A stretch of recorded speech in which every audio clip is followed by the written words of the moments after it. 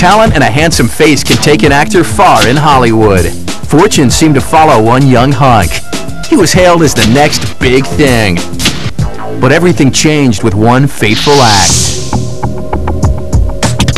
In the early 80s, Erik Hexum was a struggling actor living in New York. In 1982, he took a chance and moved out to Hollywood. I went at it very conventionally. I just went to auditions all the time. Within a few months of arriving in Los Angeles, John got his lucky break. He landed a lead role on the drama Voyagers. I know it seems strange, but it'll all work out. You'll see. You do a few good auditions and people refer you to other people and they talk about you, so you kind of get a little momentum going. And then I read for Voyagers at NBC. And I read for it many times and they liked it and they cast me. The show lasted one season, but the following year, Erik was cast on the CBS crime series Cover Up. The role was perfect for him. He was playing a military commando posing as, what else? A male model.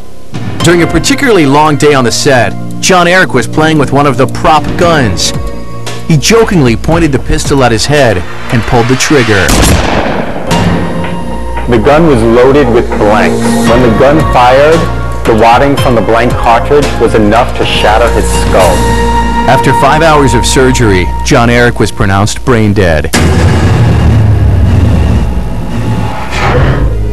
He passed away on October 18, 1984.